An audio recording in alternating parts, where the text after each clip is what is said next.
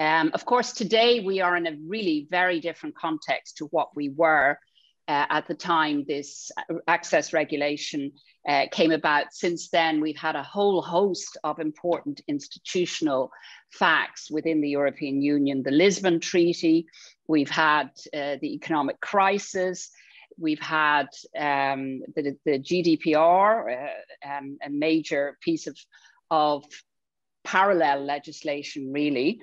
Brexit, which we certainly were not expecting or anticipating ever in the past decades, really. And of course, most recently at the pandemic. But, you know, and the changed context is also the hugely digital dimension, the very different digital dimension that exists today that certainly wasn't there 30 years ago, but even 20 years ago was a very different one to what we're facing today. But the fact is that this is also, I think, a fitting moment to look forward, to both look back, learning from the past, but also looking forward, grounded, as it were, in the here and now, at the time of this new Convention on the Future of Europe that has been launched. So today we're going to look also at the challenges, both within the institutions, and we're starting with two wonderful panelists from within the European Parliament at the time the regulation was adopted, within the Council, a very important player, within the courts, and for that we have a lawyer who's pleaded many of the cases, and within NGOs. So we don't cover everybody and every possible, but we do cover a fair range of it. So if I could just say maybe two brief comments, and then I'll hand the floor over to the panelists. From a research perspective, so looking at it in a sense from the outside, and also in terms of accountability, public accountability, because access to documents is obviously grounded in a more general sense, a more general democratic perspective, and the idea that we need information, also public information, in order to be able to hold actors to account. What I observe is that I think in particular over the past decade, but maybe slightly longer, there are what I call loops of accountability, you know, where issues follow on from one another. You know, there may be court cases that are then the same issue taken up by the European Ombudsman. They may be brought by parliamentarians to the courts or to the Ombudsman. The Ombudsman may investigate deeply. So there are multiple actors involved at the same time. We saw that. We've seen that around the trialogues issues, and we've seen it around, you know, issues such as rather technical issues such as glyphosate and that whole saga, both within cases and Parliament.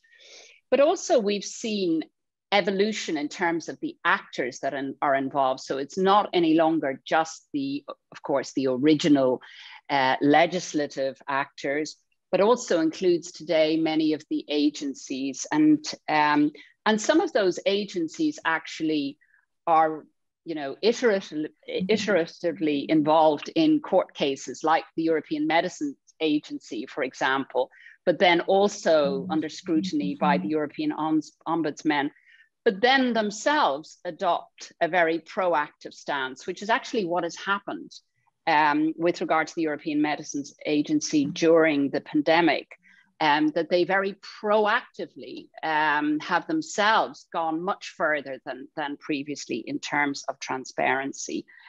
And the only issue that I would like to flag is, because I think it's an issue that is often understudied, is the issue of the register of documents. You know, that seems quite a technical and also involves quite a bit of study to sort of see whether they're up to scratch and what they include and don't include and whatever. But there it's been interesting to observe that the European Ombudsman has been quite active on that front. You know, that's not something that can be easily challenged before the court, because you can't generically easily challenge a register of documents, whereas the European Ombudsman can investigate, and has done so actually in some recent interesting recommendations, both for Frontex and Europol. So the sort of outer reaches of European governance can be covered in that way.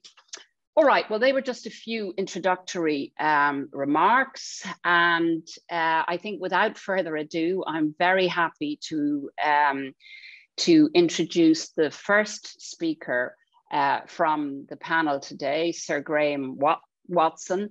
He was a former Libe chairman of the European Parliament, and he was there and very much involved at the time that the access regulation was negotiated, and is fully aware, and no doubt will tell us about that, the context in which that happened.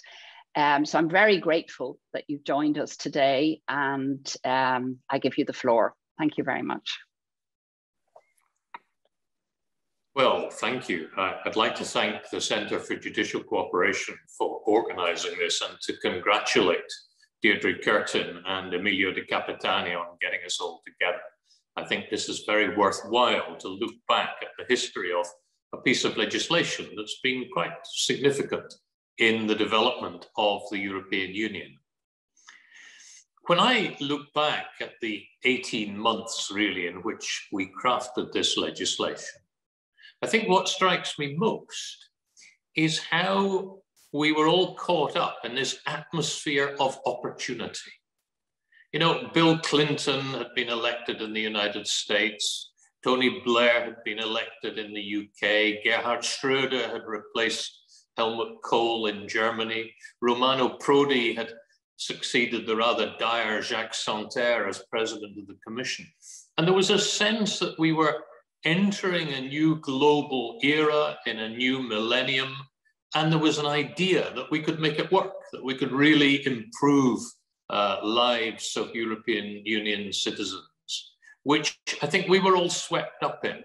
The Treaty of Amsterdam had offered us new opportunities. It was turning the European Union from what was still essentially a European economic community into a community of values.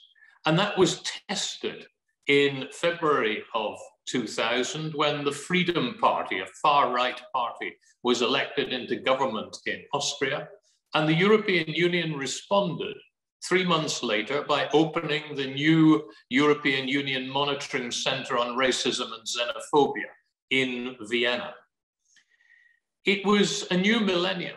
We had a Portuguese presidency which succeeded a rather lackluster Finnish presidency of the Union, and a justice minister in Portugal, a man, Antonio Costa, who has moved on to much higher office subsequently, and a Portuguese commissioner in Antonio Vitorino, who had been part of the generation that had forced Salazar out of office, who were committed to proper functioning democratic structures.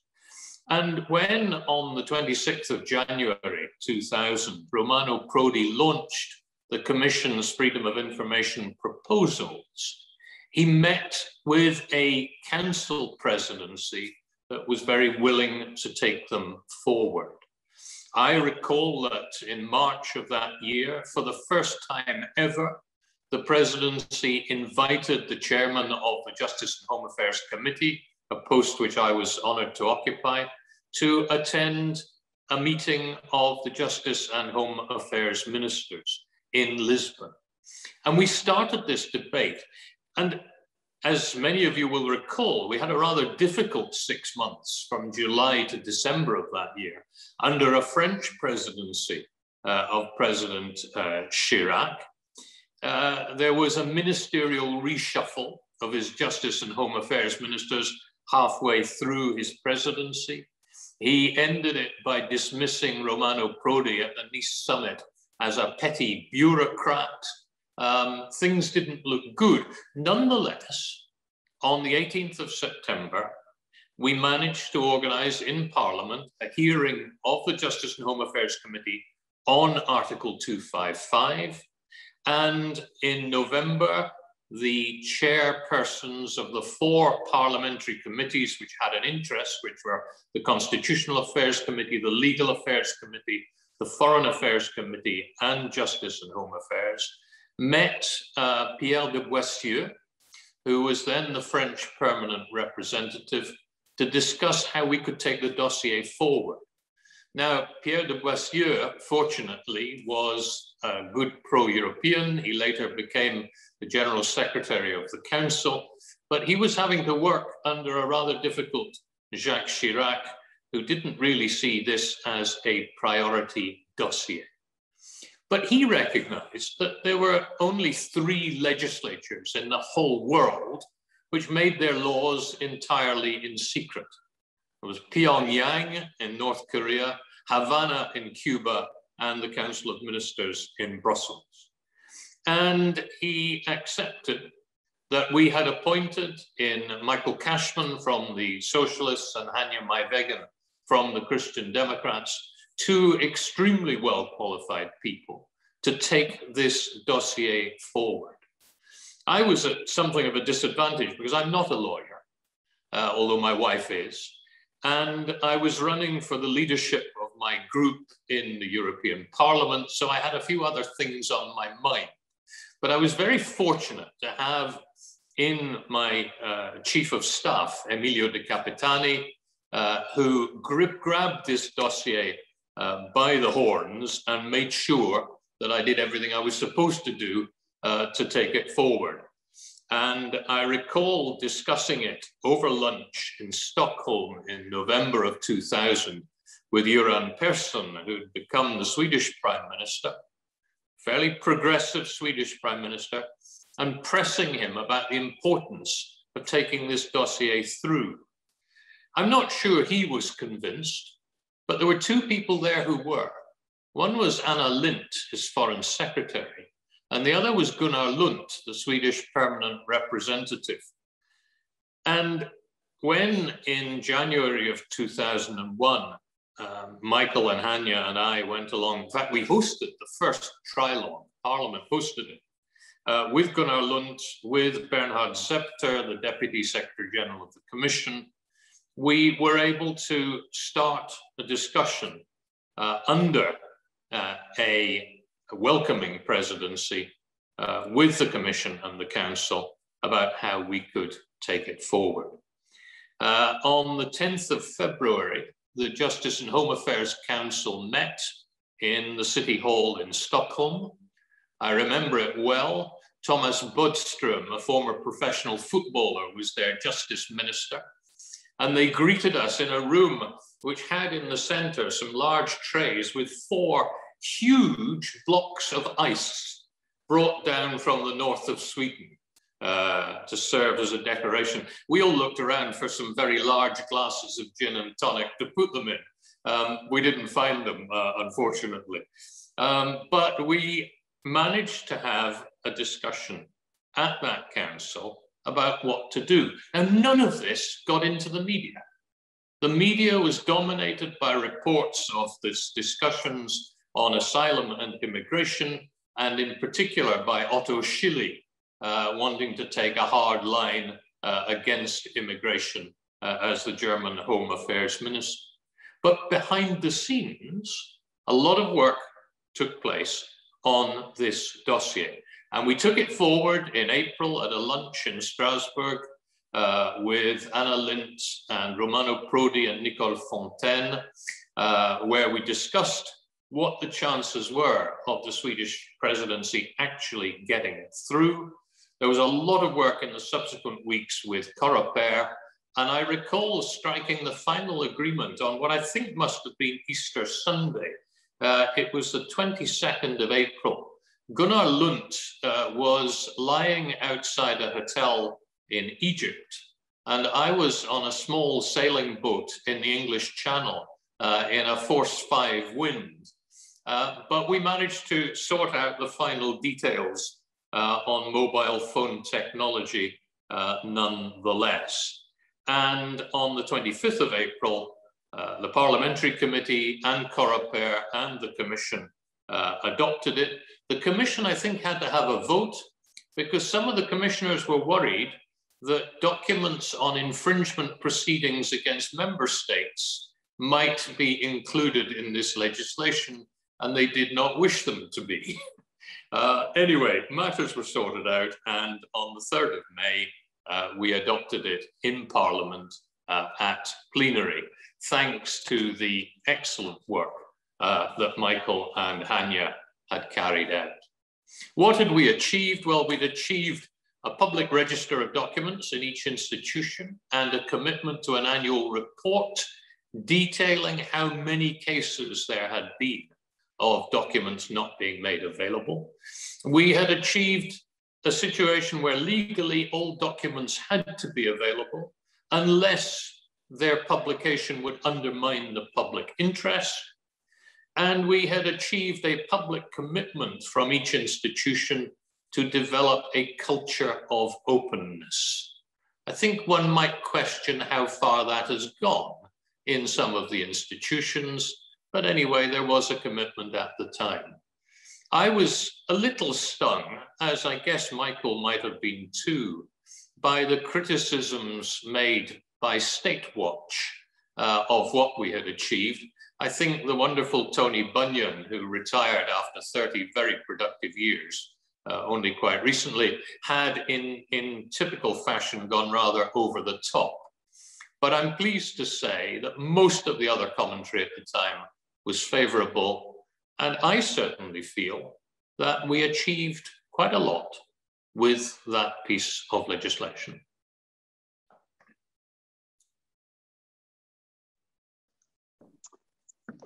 Thank you very much, Sir Watson. Thank you very much for that. I think that's a wonderful kicking off point for all of us, and also good to remember the novelty of what was contained in it and the very important elements in terms of, in a sense, the burden of proof, but also for me, the more structural elements such as the register and the obligation for institutions to produce annual reports, actually documenting what they had done is really important. I think without further ado, I'm now going to hand over to one of the co-rapporteurs at that time, Member of Parliament, Michael Cashman, who really steered the whole thing through and was responsible also for much of the content. So Michael, you have the floor. Thank you. Deirdre, thank you very much. And could I ask you to perhaps interject when I've got 2 minutes left? That would help me. First of all, congratulations to Sir Graham on laying out part of the history, and I'm going to be dealing with some of the same because I've entitled this Looking Back in Order to Move Forward. And I'm going to begin with a quote. Somebody might recognize it. Asking for transparency in a public organization where most of the members are bureaucrats, diplomats, and politicians has always been a challenge because each one of these categories will try to preserve and expand its power without being held accountable to anyone. Yes, you guessed it, Emilio de Capitani, and I'm sure we'll hear more in that vein from him later. But I have to say on reflection that such a description could be describing the government of Boris Johnson in the United Kingdom, which, having argued for greater sovereign powers by endorsing Brexit, is now taking every opportunity not to be accountable to its parliament, let alone the people and the courts. And what a strange change of attitude compared to the UK's position, a pivotal position on Regulation 1049/2001 during its passage through Parliament and Council, when the UK and others played a key role in preventing the Council of 15 member states from adopting a negative position on access to documents. The UK, along with Ireland, Denmark, Sweden, the Netherlands, Finland, formed a blocking minority. And indeed, we met in London, the rapporteur and members of the committee, in order to share opinions. So because from the very beginning, it was clear to me and to others that there was deep opposition to a wide-ranging public access to documents from both within the Council and the Commission. Indeed, it was also evident in Parliament where member state governments started to exert pressure. Arguably, I think, without the date of May 2001 contained within the treaty, we might never have adopted a regulation if it wasn't for that legal obligation. As I said, and as Sir Graham has also referred to, there was opposition within the Parliament and within the European political parties. Some member states were deeply suspicious of transparency and said so loudly, including Spain, Italy, Germany, and France amongst them. They lobbied their MPs, resulting in fact and mythology swirling into a dramatic tapestry as politicians were told their personal medical data would be released and made available, and indeed their financial information too. Other MEPs were told that their superior legislation, such as in Denmark, Sweden, and Finland, would be downgraded and diminished. There was also fierce competition, as Sir Graham said, in the Parliament as to which committee should be the lead committee. And good sense prevailed, and the Justice, Home Affairs and Citizens' Freedoms Libe became the lead committee, and we adopted what was called the Hughes procedure. And under the guidance of the head of the Libe Secretariat, Emilio de Capitani, and Sir Graham, we began heightened collaboration with that Constitutional Affairs Committee. And it was intensive work, but it was, we were fortunate in that the lead rapporteur for the Constitutional Affairs Committee and I actually got on personally, and that helped get through the politics. We worked within our committees and set up informal working groups in order to adopt a cross-party working document in advance of our amendments and votes in committee. Again, it was essential because of the mythology that was spreading outside to bring people in. But central to the success of the Working Party and to eradicate the myths and to gain widespread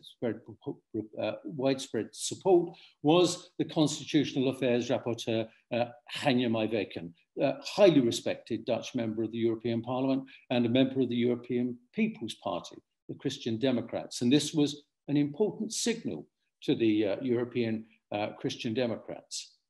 Though some of them remained doubtful, Mrs. Maijweken and other pro-transparency MEPs managed to keep the EPP together. And that was extremely important when we were heading towards the final vote.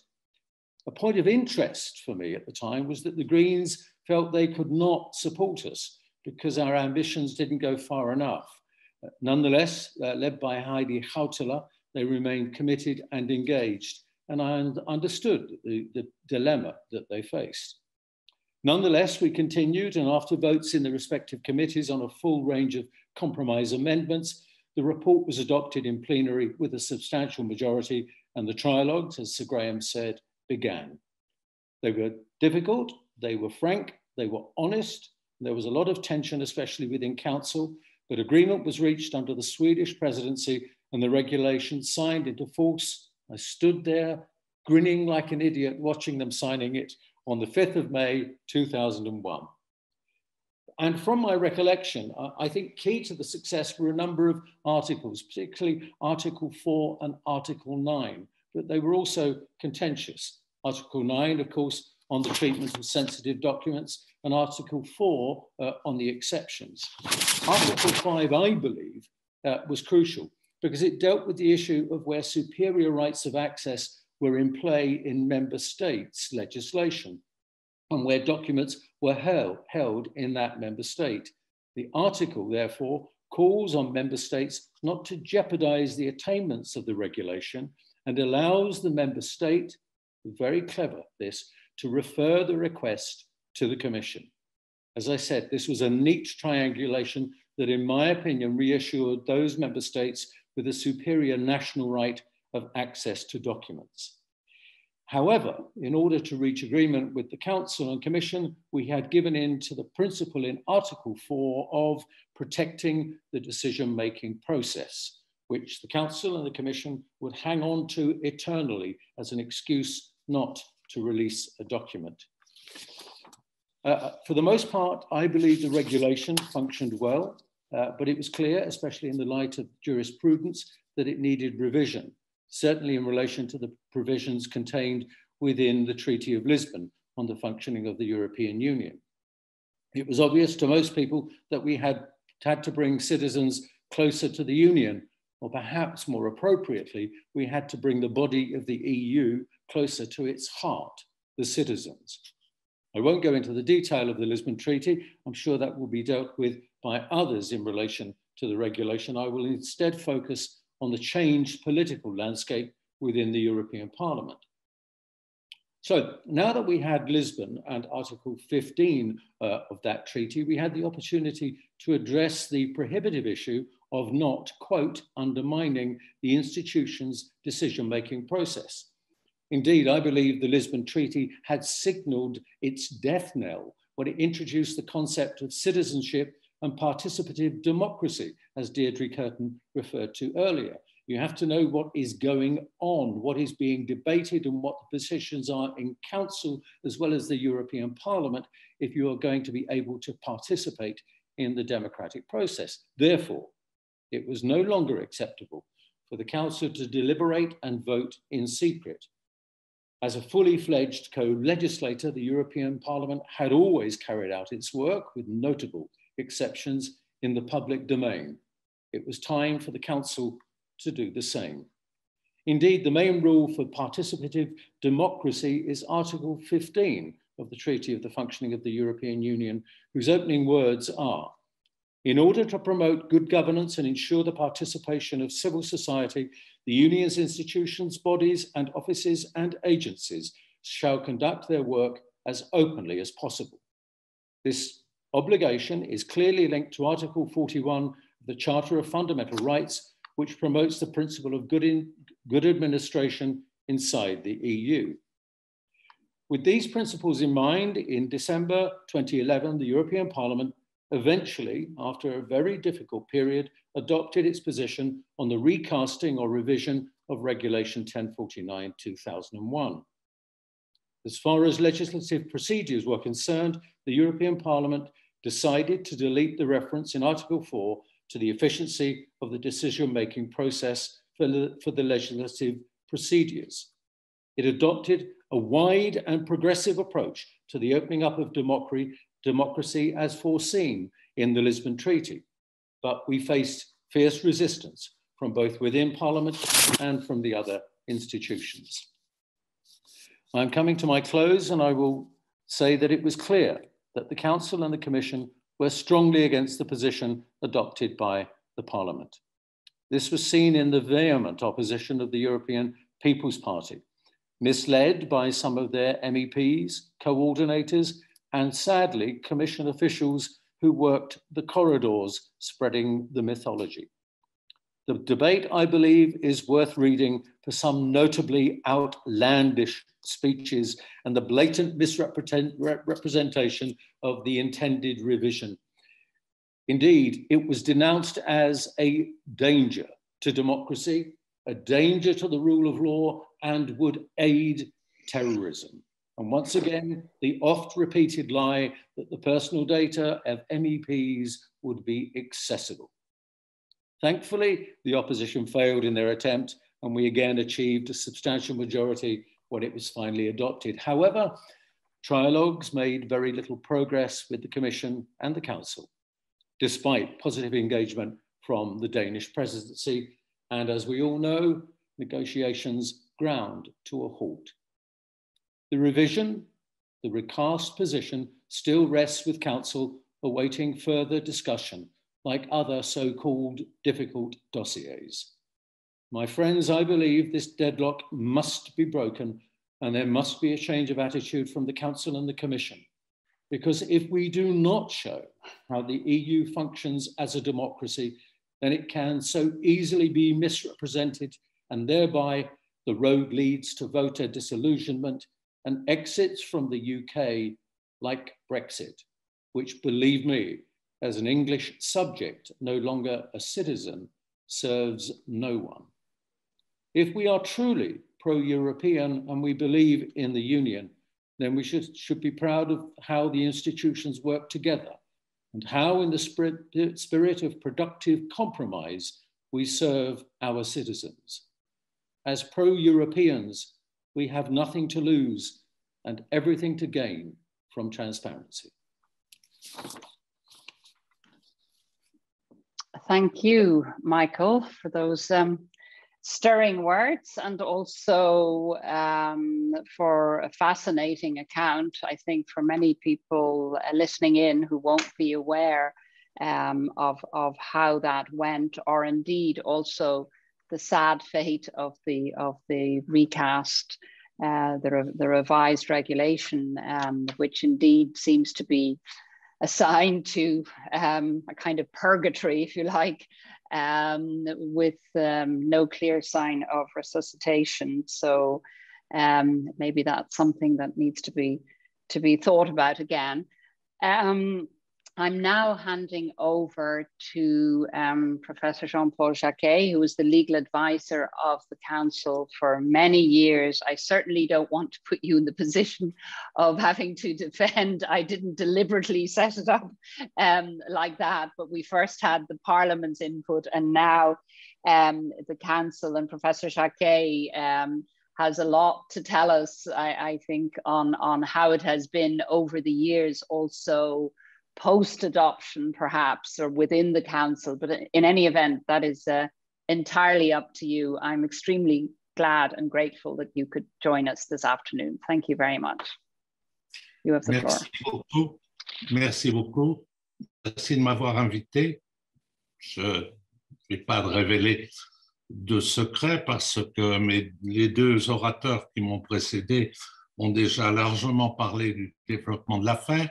Mais je voudrais simplement préciser d'abord que la négociation du règlement n'a pas été pour le Conseil une chose nouvelle. Comme vous le savez tous, sur la base de la déclaration de Maastricht, nous avions élaboré avec la Commission un code de conduite sur l'accès aux documents, et ce code de conduite a donné lieu à la rédaction d'un code d'accès adopté sur la base du règlement intérieur du Conseil, code d'accès qui avait d'ailleurs fait l'objet d'un recours devant la Cour de justice par les Pays-Bas, qui estimaient que le Conseil ne pouvait pas se fonder sur son pouvoir d'adopter un règlement intérieur pour adopter un mode d'accès aux documents.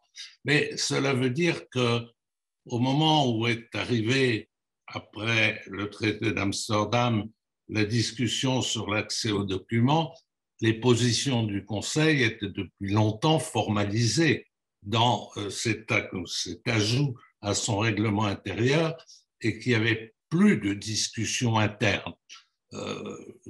Le code d'accès qui avait été élaboré, il avait été élaboré sous la pression des États les plus favorables à l'accès, notamment les États nordiques, le Royaume-Uni, l'Irlande, et les débats étaient tranchés. Je pense que ce que voulait éviter le Conseil, c'est que l'on porte atteinte à 3 points fondamentaux sur lesquels il s'entendait d'ailleurs très largement avec la Commission. Le premier de ces points, peut-être le moins important aujourd'hui, c'était d'éviter que le règlement ne soit contourné par certains États membres qui avaient des dispositions plus généreuses relatives à l'accès, notamment les États nordiques, où la nécessité de maintenir une procédure selon laquelle un État ne pouvait pas donner libéralement les documents des institutions, et notamment les documents du Conseil, sans une collaboration avec l'institution elle-même. La Cour de justice a un peu détruit cette ligne de défense, comme toutes les autres d'ailleurs. Le deuxième point qui était fondamental, c'était la préservation des avis juridiques. Effectivement, on a toujours craint, et on craint toujours, que la publication des avis juridiques ne suscite un contentieux. Il arrive souvent que les services juridiques des institutions ne soient pas d'accord avec les institutions elles-mêmes et l'écrivent. Et à partir du moment où le document est publié, si le Conseil ou la Commission a adopté une position différente, les avis juridiques fournissent un appui utile pour le contentieux. C'était ce qu'on voulait éviter. De la même manière, pour la Commission, et c'est dans le même cadre que ça se situe, les procédures et les documents relatifs aux procédures qu'elle poursuit, notamment les procédures de manquement et les procédures contentieuses également. Rendre public ces mémoires peut conduire à des pressions de la part des États membres, de la part du public, et ce n'était pas tellement souhaité. Enfin, le dernier élément, c'est de préserver le secret ou le bon fonctionnement des délibérations, préserver la capacité opérationnelle en évitant des pressions indues pendant les délibérations. Vous devez comprendre que, vu son mode de fonctionnement, un peu comme une enceinte diplomatique, les États membres ne souhaitent pas du tout, et n'ont jamais souhaité, que les positions qu'elles puissent adopter en cours de délibération soient rendues publiques au cours de ces délibérations, parce que, dans la mesure où elles sont appelées à en changer, ces changements de position successifs les exposent à des critiques internes. Donc, c'était les 3 points à préserver. Je crois que sur ces 3 points, sans grande difficulté, dans l'ensemble, on a obtenu un équilibre qui était un équilibre relativement satisfaisant. Bien entendu, la jurisprudence de la Cour a affaibli considérablement ses protections.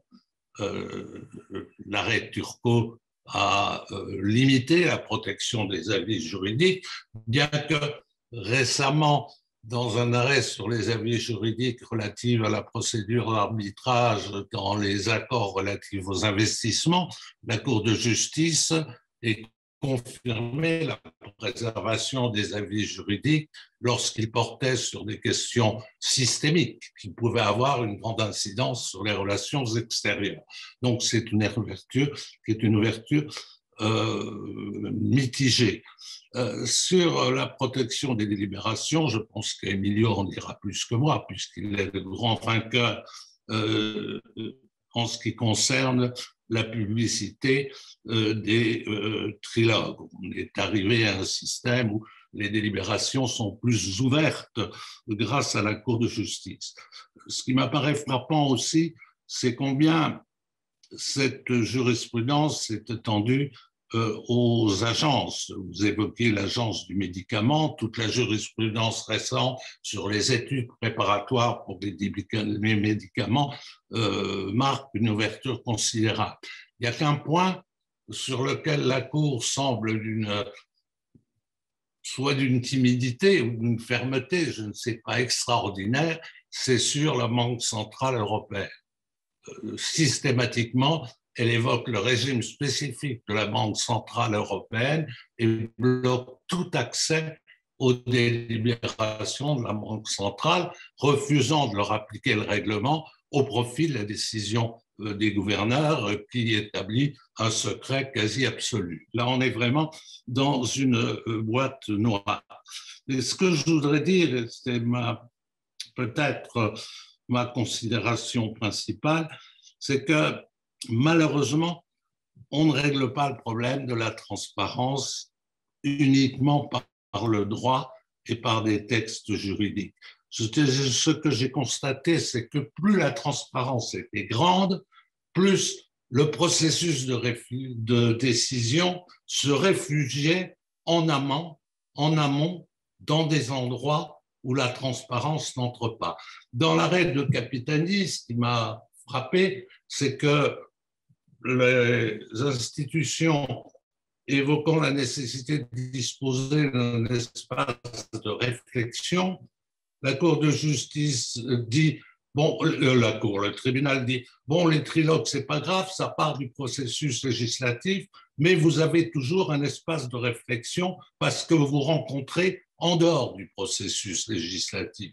Alors finalement, le cœur magique de la décision, l'endroit où on prend la décision, tend à sortir des procédures pour se réfugier dans des systèmes et dans des discussions de plus en plus informelles, si bien que le processus institutionnel de prise de décision devient un simple théâtre où l'on répète des décisions que des prises ailleurs, en secret, dans des négociations. Donc, plus on poursuit la transparence, plus on provoque les institutions à se réfugier en dehors du système normal, ce qui pose un problème, parce que le système normal est régi par des règles institutionnelles précises et capables d'être contrôlées par la Cour de justice. Si vous décidez en dehors, il n'y a plus de contrôle et il n'y a plus de garantie.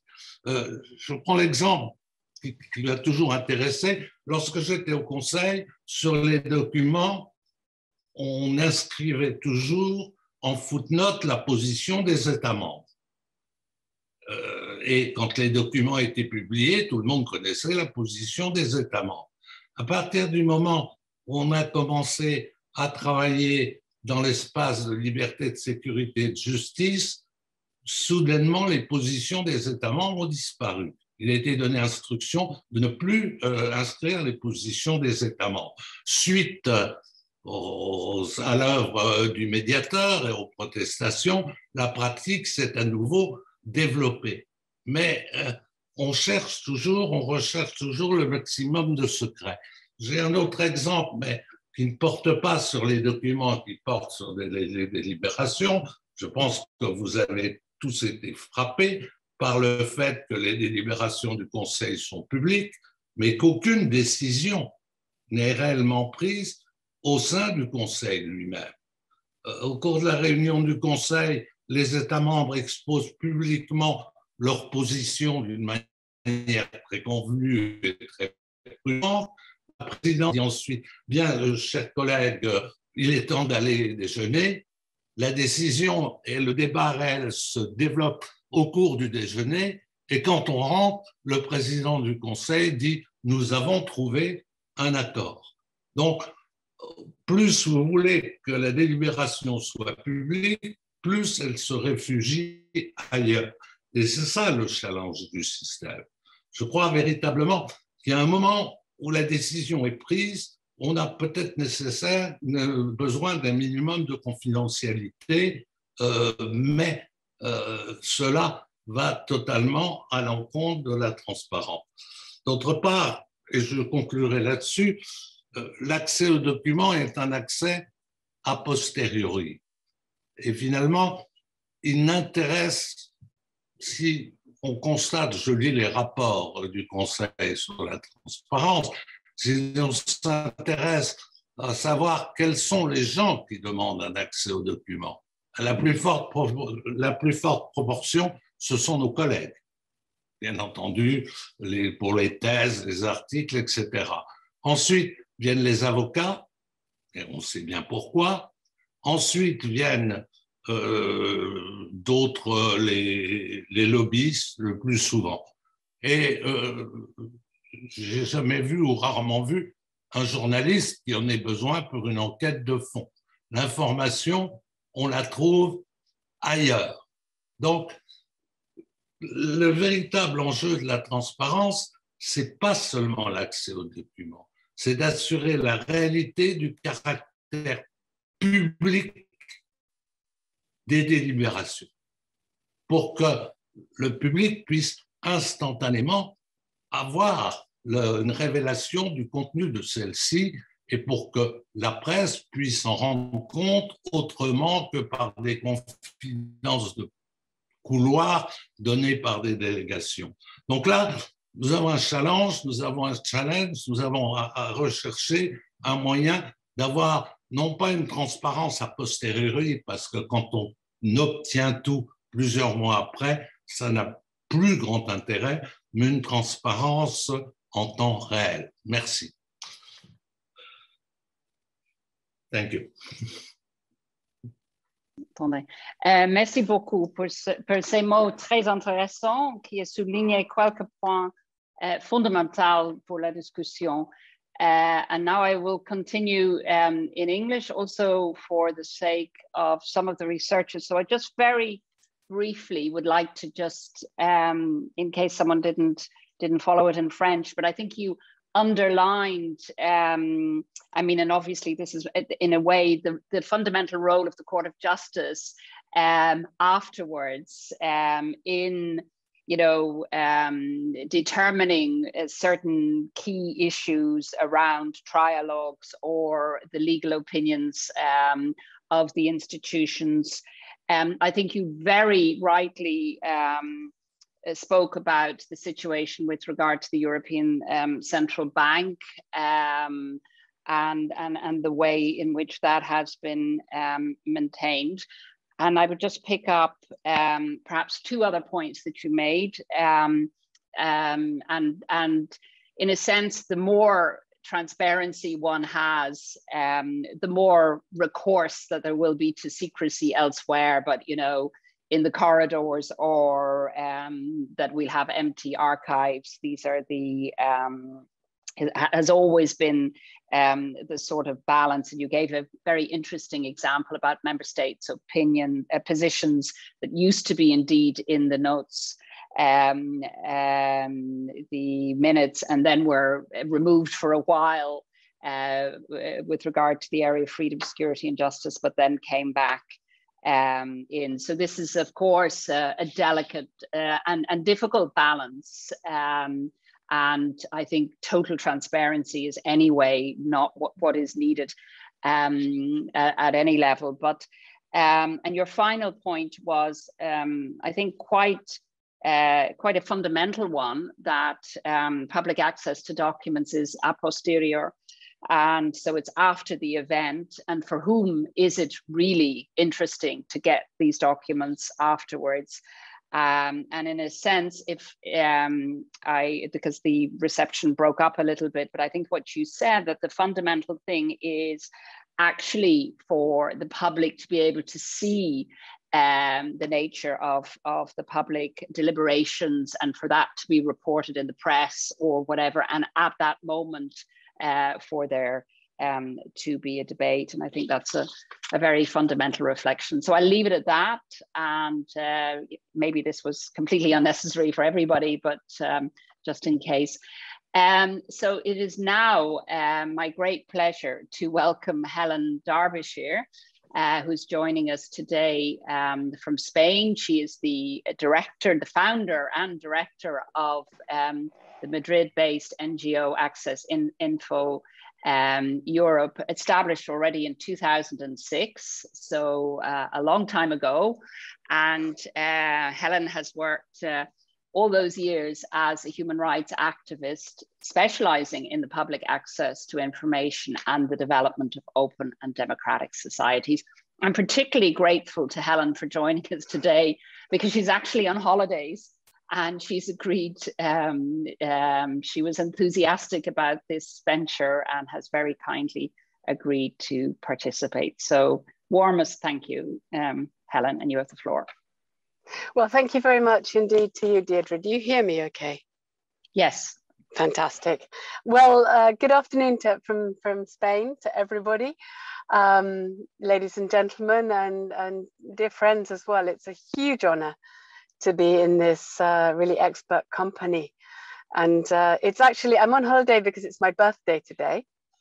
And thank you, Michael, I see clapping.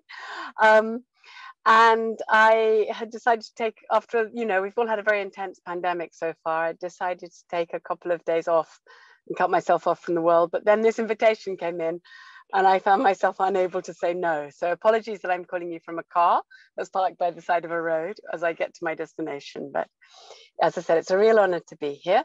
So I'll be brief. And I just want to make a few points from the perspective of civil society, but also covering things which have already been said about it was great to hear from Graham and Michael and Jean-Paul about the more the sort of history of this going back to 2001. And I think that one of the challenges that we have today in 2021 is because precisely back in 2001, Regulation 1049 was a progressive instrument. There were far fewer access to information laws in the world. I haven't done an account of the exact number, but my guess would be around sort of 40, 50 compared with the 130 that we have today. A lot of huge amount has happened in the last 20 years. Not only that, but if we just step a bit more broadly for a minute, we've had the Inter-American Court of Human Rights in 2006, recognizing a fundamental right of access to information linked to freedom of expression. 2009, the European Court of Human Rights, not quite so clearly, but nevertheless following the same lines. 2011, the UN Human Rights Committee saying that this is a fundamental right. Many constitutions, new constitutions, recognizing a fundamental right of access to information. A huge amount both of comparative law and jurisprudence developed in the last 20 years. And what that means is that the standards that we have today, even the minimum standards in the Council of Europe's Convention on Access to Official Documents, which came into force on only the 1st of December 2020, after a sort of 10 or so year period of getting enough ratifications, even those minimum standards are higher standards than what we have in Regulation 1049. For example, with the Council of Europe Convention, which will now, we've already got other countries coming in and pledging to sign it. Spain is going to be next, and I'm working on France and Italy very hard. Those countries are committing to sign a convention where every single exception has a harm and public interest test, which is not the case with Regulation 1049. So we've seen this development, but I fear that we're still living within the European institutions, within the Brussels bubble, if to call it that, with the idea that Regulation 1049 is a progressive instrument and that Europe's doing pretty well on transparency. And that is something that I find in the work that I do quite difficult to counter. But it is something that I think that we do need to shine a light on. We try to do it when we do campaigns, for example, like the campaign that Access Info's done on the Commissioner's expenses, trying to get information which these days is available at the national level in most countries, and yet finding it incredibly difficult to get at the European Union level. To take another case, one of our more problematic cases, and we've heard mention of how the GDPR and successive sort of privacy tightening has come in since 2001. We have the Passara case, brought by journalists who were able to get information about their members of parliament's expenses at the national level, and yet not able to get information about MEPs' expenses. That makes the EU look very bad. It's certainly these kinds of examples which become well known don't contribute to combating the criticism of Brussels as being a closed place where deals get done behind closed doors. And we've heard, I mean, Jean-Paul, you were talking about the deals that get done over lunch. Of course, that happens everywhere. The question is, how much information can you have before a decision is taken, and how much information can you get after that decision is taken in order to justify? And again, that's the kind of thing that we have difficulty with at the EU level. I think that in the past 20 years, on proactive publication of information, the world has moved significantly. Open data. It's interesting to hear other speakers talking about the registers of documents, but not so much about the EU Open Data Portal, where there is, of course, a lot of very good information. I fear that more of the European public goes to the European Data Portal, and most people don't know. Most of the trainings I do are for to tell people, look at the registers. people don't know the registers exist. They don't know how to search them. They don't know how to find things there. They don't understand what it means when you see that a document's listed, but you then actually, it's not, the document itself is not there, and how do you go about requesting it? So it's a slightly outdated, antiquated model of making information available proactively. And I think it's something that really needs looking at. But somebody mentioned that the European Medicines Agency has made a huge effort to be more proactively transparent during the pandemic. That is true. But what my contact with the European Medicines Agency during the pandemic has been to discuss the fact that they refuse to receive requests for information by email. The only way you can request information from the European Medicines Agency is using an online form. You can't even request, they don't even allow requests by post. So you have to fill in their online form with obligatory fields, which they're talking about making non-obligatory, but still about who you are. And they've actually told us that they prioritize the requesters, you know, are they journalists, are they academic researchers, who is it? They still are stuck in the paradigm, not of this is a fundamental right, but of who are the requesters and why do you want to know that information? It's not only the European Medicines Agency. If you look at Frontex, which requires an ID, you have to send off a copy of your national ID document, your passport or something to be able for them to process a request.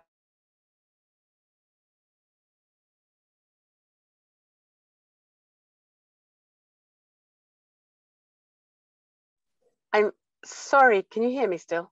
My mother yes, I can hear you. My mother just tried to call me with that. I'm sorry, that was really bad. Sorry. I'm trying to be professional here, but it's a challenge. So the European Commission insists on asking for everyone's postal address. They say that it doesn't make a difference at the end of the day whether or not you're from within the European Union or not. But in fact, the idea that this is a fundamental right and it doesn't matter who you are is still not there yet. And then as a sort of concluding thought, two things. We did a survey, Access Info did a survey between the 14th and 17th of May. And we asked civil society from around Europe, so not people at the Brussels level, more around Europe, whether they would support reform of Regulation 1049, overwhelming support for reform of 1249, to do things like simplify the procedures, but get a proper balance with privacy, to mean that you don't have to identify yourself, to harmonize all the exceptions. We've had mention of the European Central Bank this afternoon. The European Central Bank has exceptions which are not in the regulation itself. Regulation 1049 itself. Is that actually legitimate under the treaties? In the Lisbon Treaty, it's true that the right of access to information got promoted to a fundamental right, but we haven't had a proper Lisbonization to harmonize the rules across all EU institutions and bodies. So some of them, for example, will not give you the right that you have to specify the format in which you prefer the information, the right to prefer machine readable format. Not all bodies recognize that as part of your right. We have to work on that. So we have to work on the Lisbonization. I think that, you know, Access Info, I could have talked a bit more about the Access Info case. And we have Anno here, he may be going to mention it, so I'll leave the glory to him on that one. But, you know, the mere fact that we have to take these cases, that we have to fight these battles, and that we're still struggling to get some of the information that we've already won access to, and that Emilio's had to do his cases, it's not quite how it should be. And we really need to work on changing this paradigm.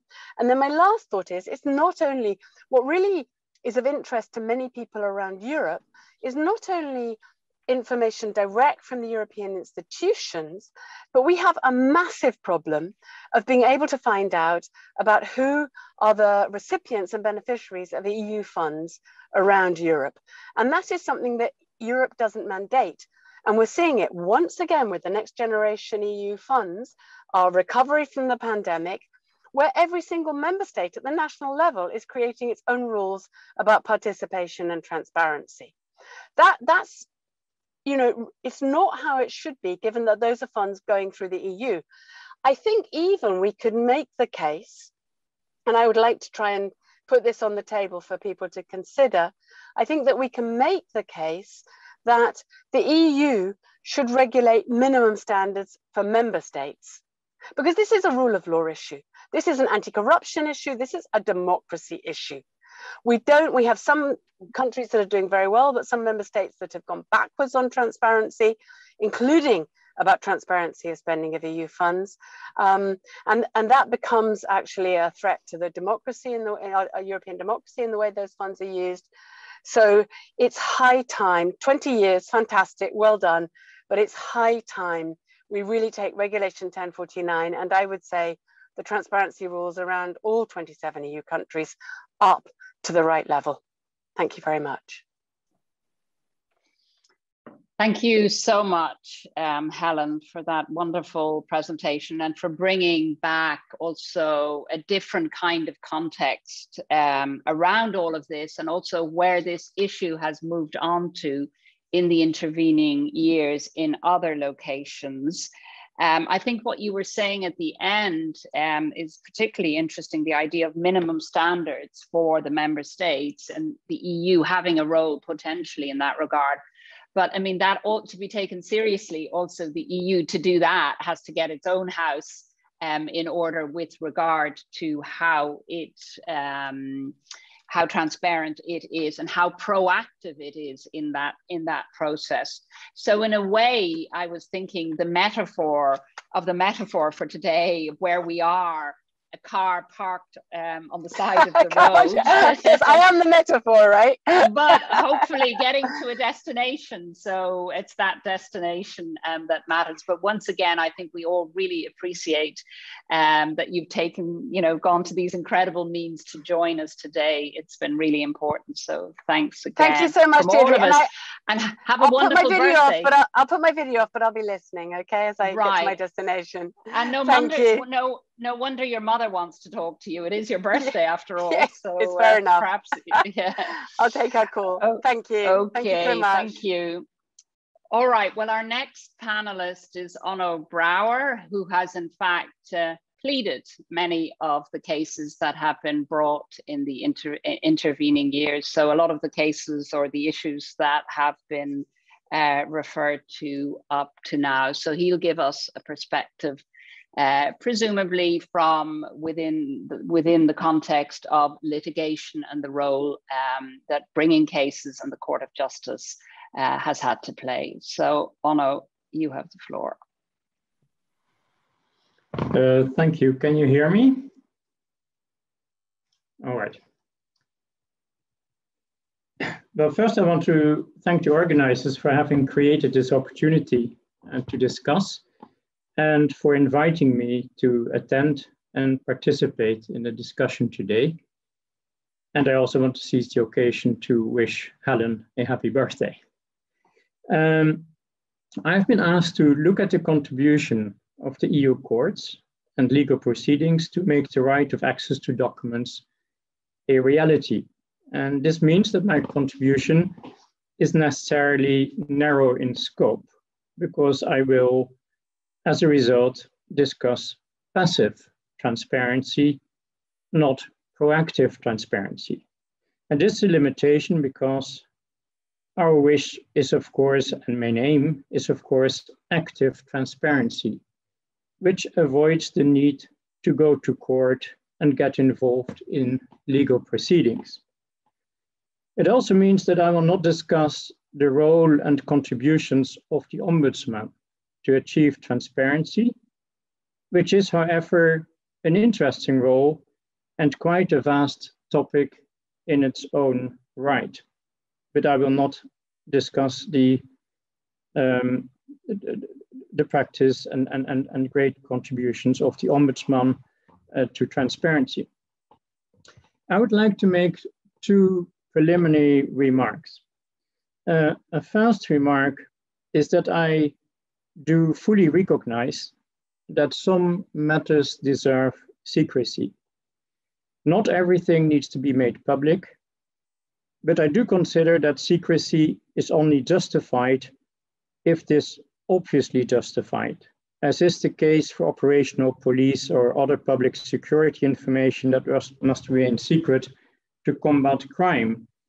And I want to refer maybe in this regard to the suggestion which has been made in 2016 in a report which was drafted by Deirdre Curtin and Päivi Laino-Sandberg to actually work on a secrecy act, which would harmonize or bring a harmonization or consensus about what should remain secret. I thought it was a very interesting and good suggestion.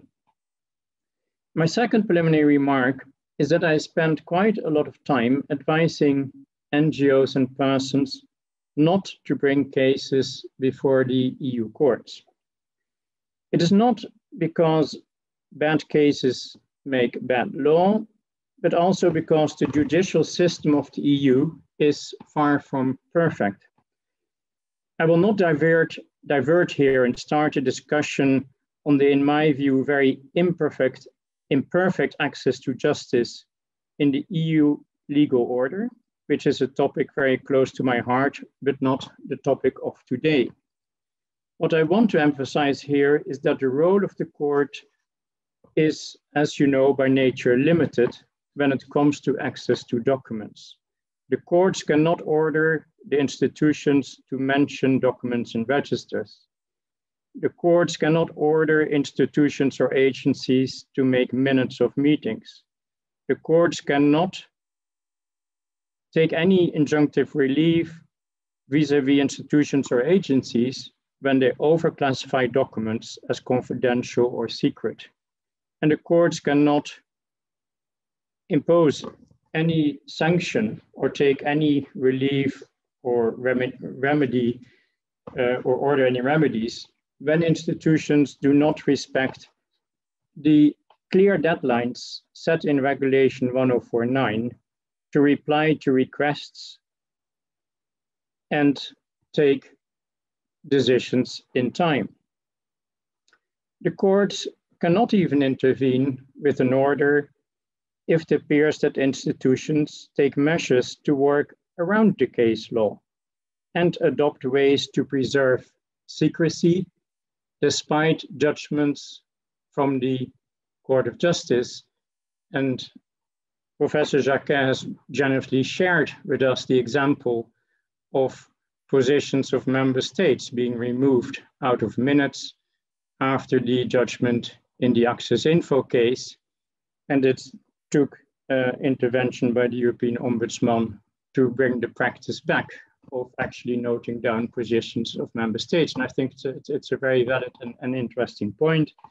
But here we see that the court is actually powerless. There's no proceeding which would allow us to then go to court and see that such a situation is remedied.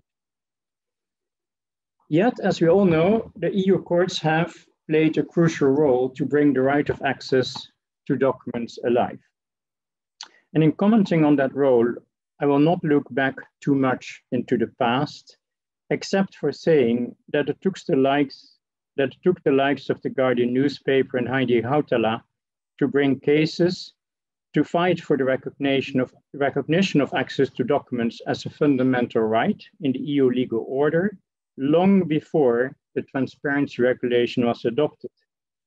And at the same time, it took the political vision and energy of many others, as was recalled earlier by Sir Graham, to achieve that Regulation 1049 was adopted in 2001. There's no need to say that the next two fundamental steps were the inclusion of the right of access to documents as a fundamental right in the Charter of Fundamental Rights, and in my view, the most important step, the normative choice made in Article 10 of the Lisbon Treaty to opt for both representative and participatory democracy as the political model for the EU. And I would like to pause a moment at that last point, which is the explicit choice in the treaty for participatory democracy, as I think it responds to one of the points which Professor Jacquet made earlier on, when Professor Jacquet actually mentioned that in his view, transparency is about transparency after the event. Now, I suggest that that has fundamentally changed with the Lisbon Treaty and with the normative choice for participatory democracy, because participatory democracy means transparency before decisions are being taken, so during the events, and that it is absolutely crucial that access to relevant information can be obtained in order to participate in decision-making, rather than being told after decisions have been taken, how, by whom they were taken. It's actually transparency before decision-making and during the events. It is against this background that one should assess, in my view, where we stand today in terms of EU transparency, where the case of the EU court stands, and discuss the challenges ahead. And I think Helen Derbyshire has already mentioned quite a number of very interesting challenges. But taking stock at this point, I would like to contribute to our discussion by making two sets of observations. First, I would like to say something about the conduct of institutions when it comes to transparency.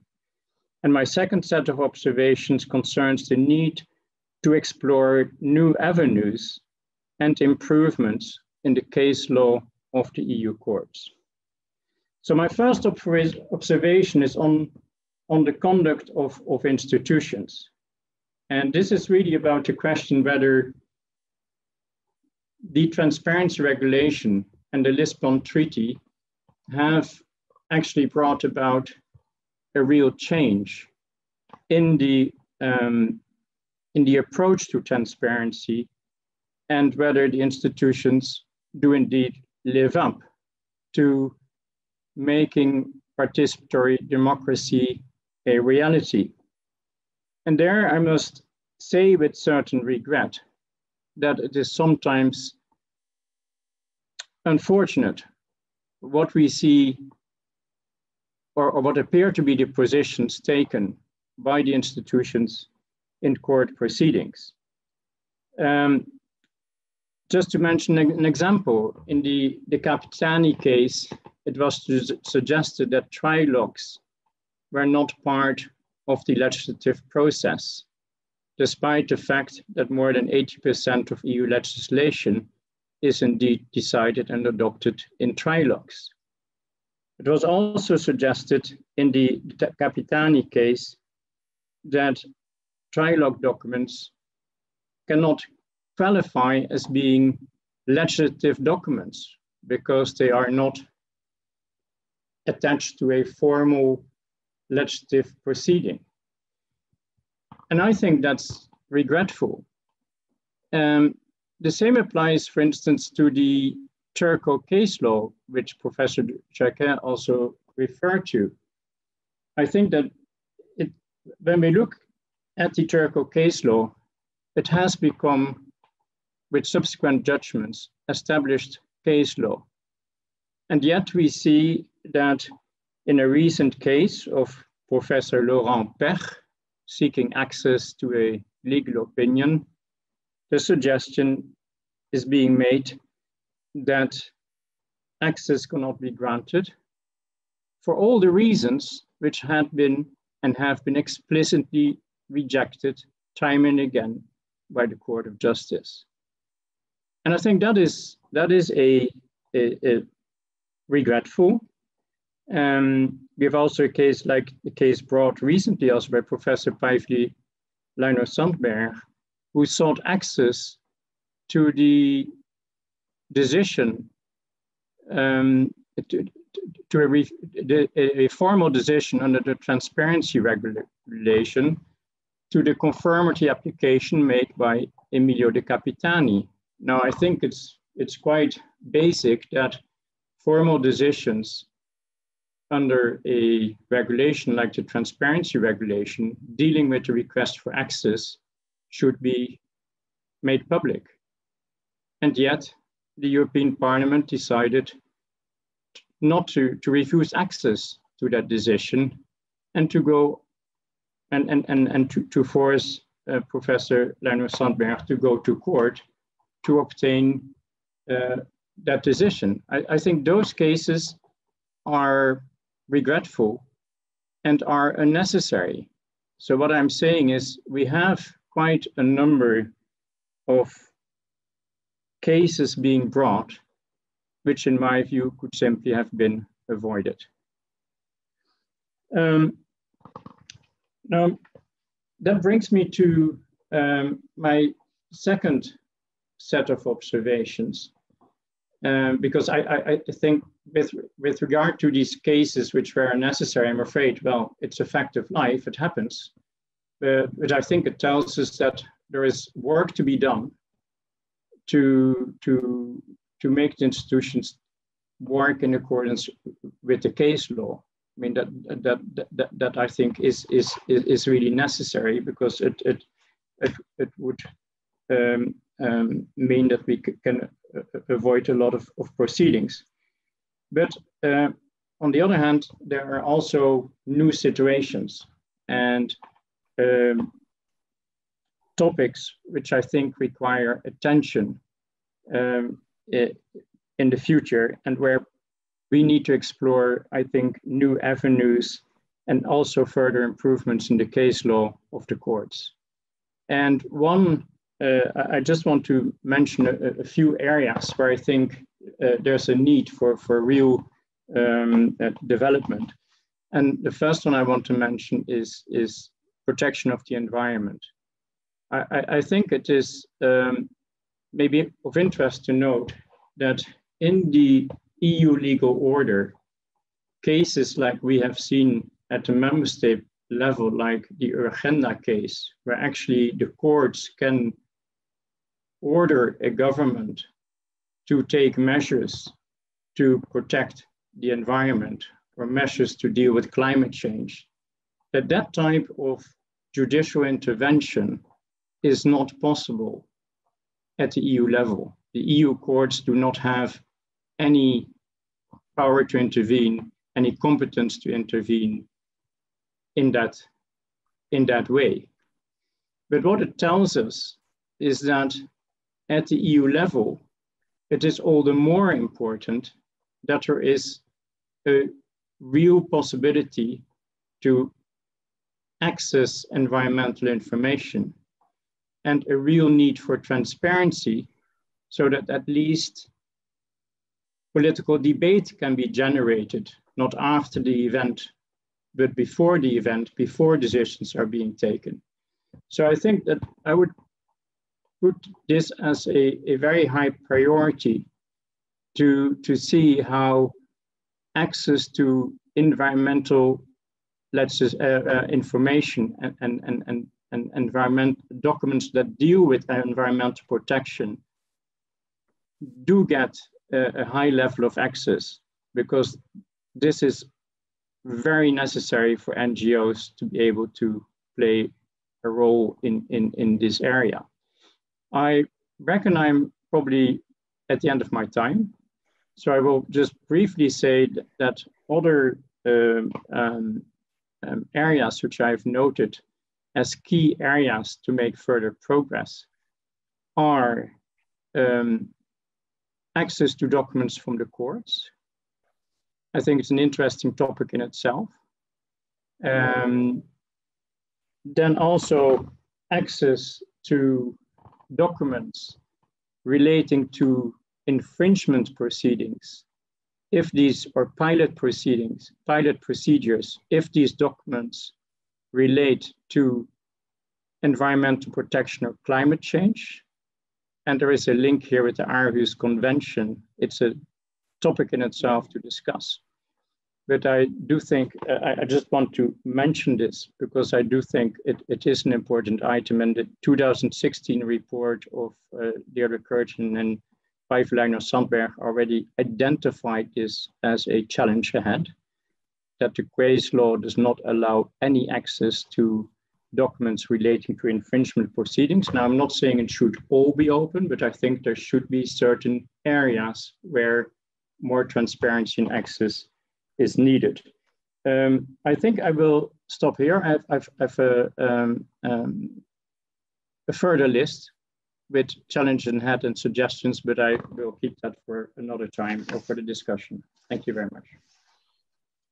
Okay, thanks very much, Anno. I think that's great. You've brought in a number of really important issues for now and for the future that have also been discussed over the years, particularly the past few years. So I think it's really good to relook at those and bring them into the discussion.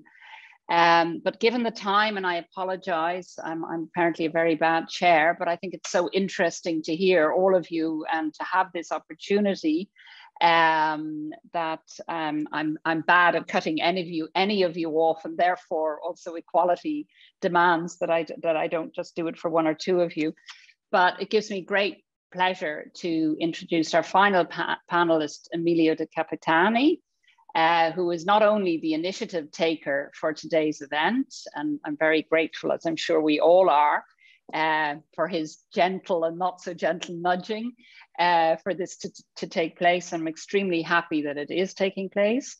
And Emilio, as probably most of you know, is a tireless campaigner over the years for transparency. And he has operated from various different places and in various guises from within the Parliament, but also as a litigator, bringing an important case to the Court of Justice, which has already been referred to, and now as founder and director of an NGO, the Free Group. Emilio, you have the word. And after that, there will be time for discussion and questions to the panel. So Emilio, you have the word. Thanks, Deirdre. I will be very quick in my presentation because almost everything has already been said. But let me remind that 3 years have now passed since the case has my name, but trilogues still remain a sort of Bermuda Triangle because there is no clear calendar, there is no publication of the multi-columns document, and you have always to ask for having these documents, and maybe if you ask this document to the Parliament, you will have access to them only 1 month or even later. So this is unfortunate, but it shows that the institutions are not very willing to implement what the Court of Justice has stated in this ruling and in previous rulings. In fact, I think that after the entry into force of the Lisbon Treaty, what the European institutions should do should be to give to the legislative function the priority and the relevance which is essential in the European Union, which is grounded on the rule of law. And for this reason, there are several initiatives that can be taken, and as far as I know, are not yet taken, even if the Commission is presenting again and again its communication on the better lawmaking. But making legislation now is unfortunately not very transparent and clear. But again, let me come back on the issue of trilogues. Trilogues started with the Regulation 1049 and also with Regulation 45/2001 on protection of personal data. And the Parliament was very willing to have a direct dialogue with the other institution because it was and still is interested in the efficiency of the decision-making process. So the point was to try to have an agreement as soon as possible. The point is that you have to be efficient, but also transparent. Why efficiency should be against transparency?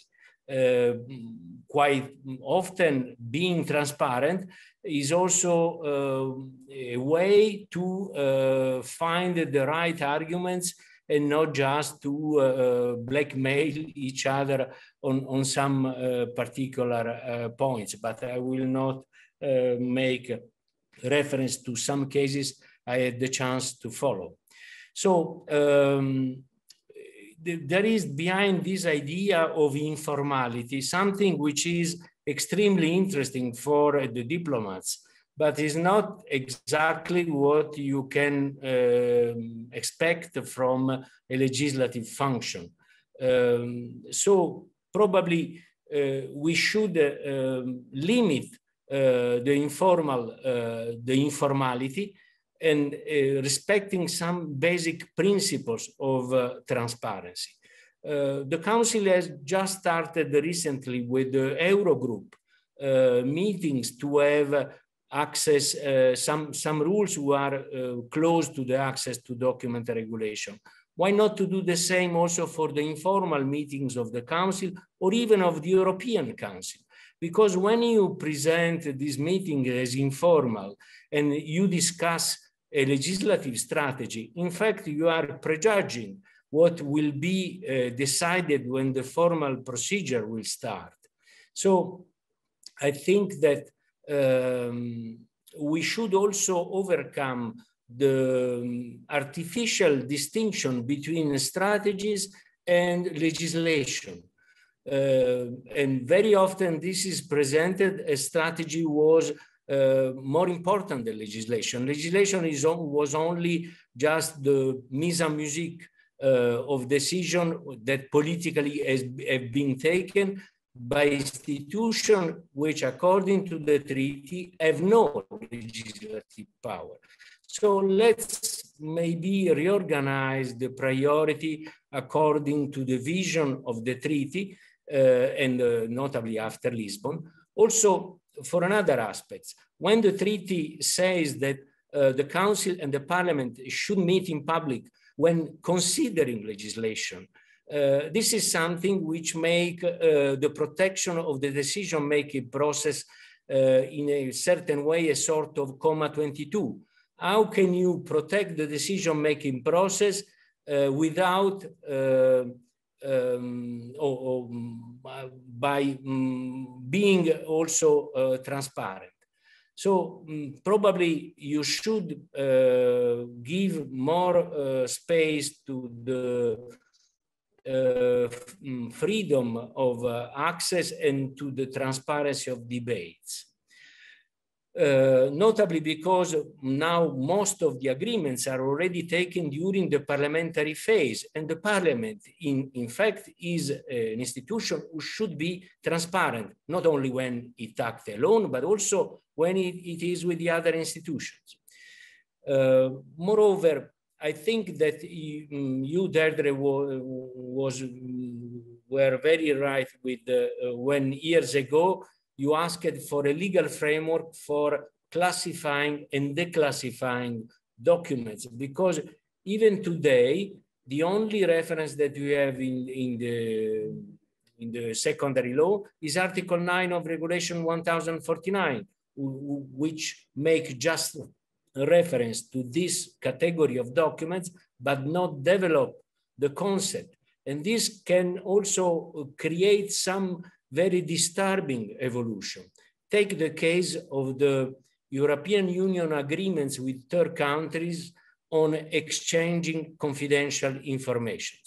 All these agreements have an article where it's clearly stated that the European Union, for the agreement in discussion, is only represented by the Council, by the Commission, and the External Action Service. So the Parliament does not exist, the Court of Justice does not exist. And this is create a sort of gray area which can be very worrying, again, in the European Union, who claim to be ruled by the rule of law. Moreover, I am totally in favor of the proposal of Ellen Derbyshire to make more transparency on the implementation of EU law at national level. We all know that Article 15 of the treaty on access to documents is not a legal base for harmonization of national legislation. But it remains that when member states implement EU law, they are working in the EU framework. Moreover, a national legislation implementing a directive, in fact, is a sort of completing a process who started in Brussels, but will end up in the national capitals. And moreover, is the most important phase because it is at the moment when national legislation is adopted that in fact the citizens know if they have a right or obligation. Last but not least, Jean-Paul was referring to the fact that the Commission wanted to protect its own relations with the member state. This is very interesting, important, but this could not be at the expenses of the transparency on the national implementation phase. And I think that probably we should foresee a formula, an article in the EU legislation which requires that when implementing EU law, member states should respect the same level of transparency who is binding when they decide in Brussels. Last but not least, I think that most of the reasons why the Commission and the Council are not particularly in favor of transparency is because we don't have yet today clear rules on administrative transparency. We have not yet something clear, even if Article 15 of Regulation 1049 asks the European institutions, agencies and bodies to organize themselves according to the principle of transparency. And now in Article 298 of the treaty and 41 of the Charter, you have this important principle of good administration. Obviously, if you are not transparent, you can create the suspicion that maybe you are not following the principle of good administration. And this is something that maybe can be solved by following the request of the European Parliament to establish a new EU legislation on good administration. So these were my suggestions. Thank you so much, Emilio, for these very succinct and relevant observations, very important. In the interest of time, I would invite the attendees also, if they want to put on their videos now, those of you who haven't, there are quite a number of researchers were also joined, and it's also partially been set up by the working group on the digital public sphere here at the EUI, and there are a number of attendees from that and also other researchers and people from across the EUI. So anybody who would like to make an observation or ask a question, please, could you raise your digital hand? There's at the bottom of the screen, there's a place that you can raise your hand, and otherwise let me know. Would anyone like to make an observation or ask a question? This is now your opportunity, also with great panelists. Okay, I see Adrian Rubio first. I would ask you, yeah, if you ask a question, to turn on your video. Adrian, you can go ahead. Thank you very much, Professor Curtin, and thank you very much all the panelists. This has been really insightful. I was wondering, actually, following De Capitani's comments, how do you envisage a little bit the relationship between Article 41 and Article 42, meaning the right to good administration and the right to access, and how one and the development, both at the judicial but also at the legislative level, can influence one another. In other words, should we put the focus on making good administration the tool to achieve more transparency, or should you pay attention to the development of the right to access documents to enlighten the future development of good administration? And particularly while talking about transparency, not only after ex post the decision has, once the decision has been made, if we are paying attention to active participation and trying to pay attention to those prerogatives that citizens at the EU level have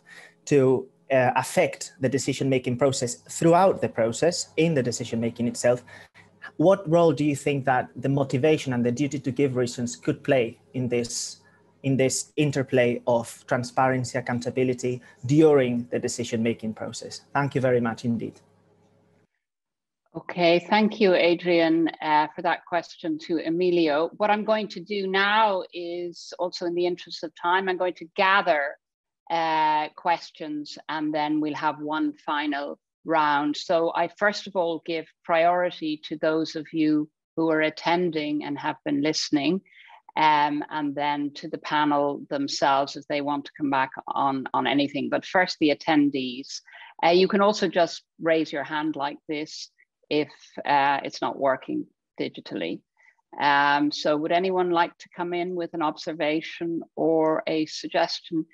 Yes, Martin Hillebrand, who's joining us from Finland, I believe, Helsinki.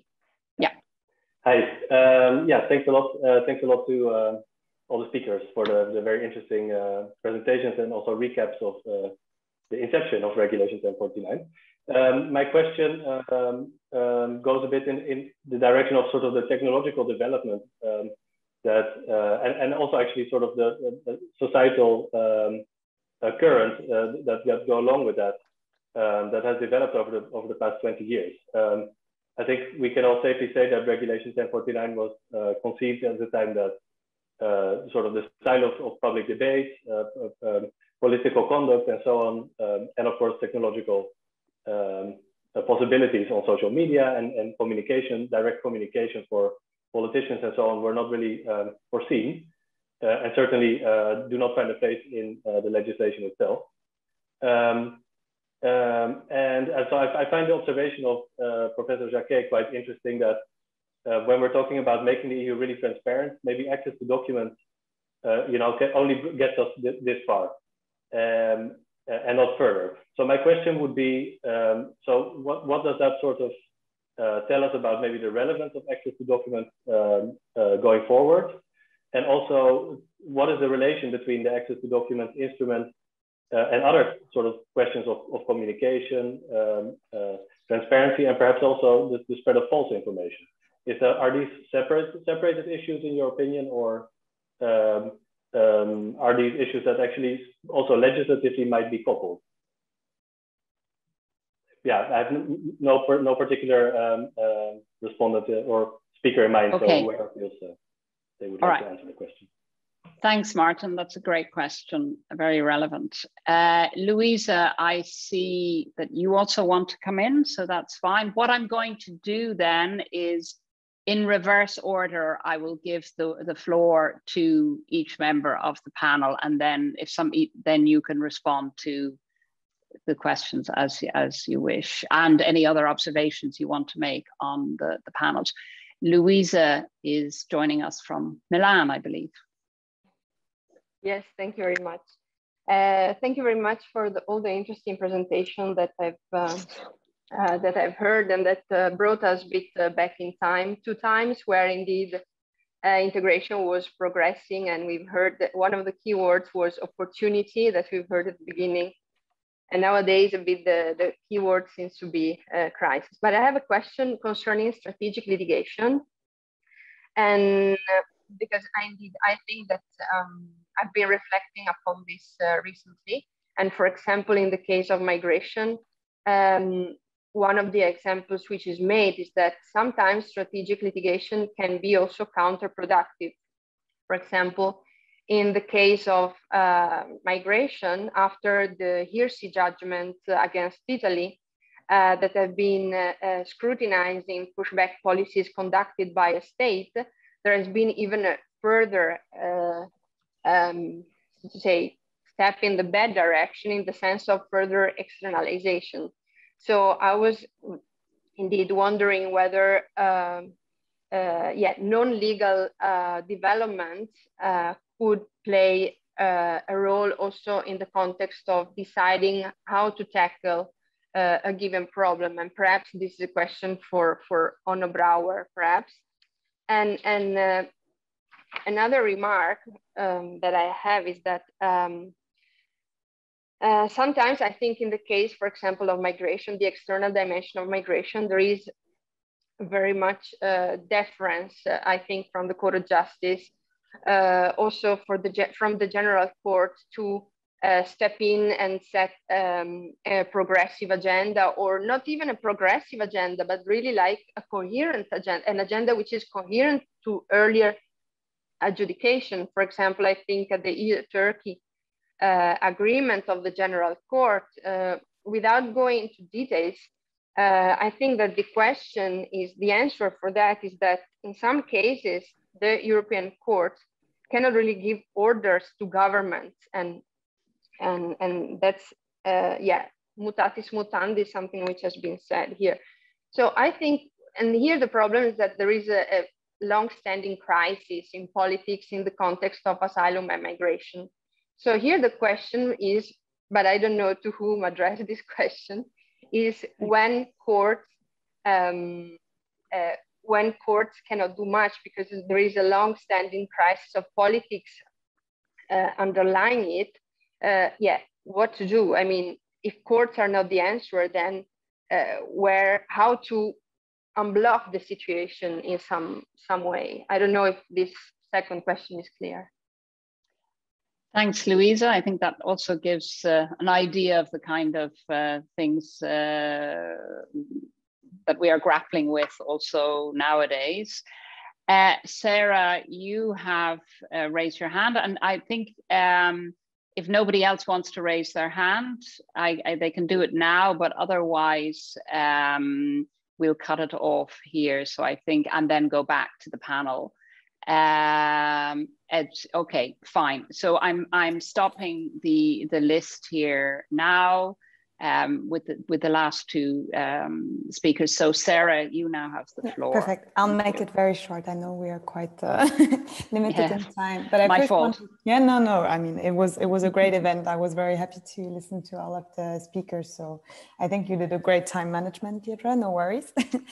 But I just had more or less a general question more on the transparency of the courts and the judgments in a way, because I know that personal opinions of judges are supposed to be secret and we're not supposed to know the opinions of them. But I was kind of wondering, since for the European Court of Human Rights, they tend to publish separate opinions, whether dissenting and concurring, what the opinions of the panelists would be of an idea of potentially bringing that to the Court of Justice as well. Because I think for academics, particularly, it's very interesting for us, even though I mean, we might agree with the decision. It's always nice to see what a potential other reasoning would be. And yeah, just basically have the opinion that you would have on that, whether that could be a good idea, because it could contribute very well to having more transparency in the EU and in particularly the Court of Justice. Great, thank you, Sarah. And now Ezio Perillo has the last word in any event from the attendees, and Ezio knows the institutions and the history well, both from within the European Parliament and within the court. No, but that's also a special position. So Ezio, you have the floor. Thanks, Tedra. Just a few words. Some of the participants knows that Emilio and myself, we have been in many respects the naughty boys in the European Parliament, not only for transparency but also for other important issues. No, let me say first of all how pleased I am to meet again with Graham.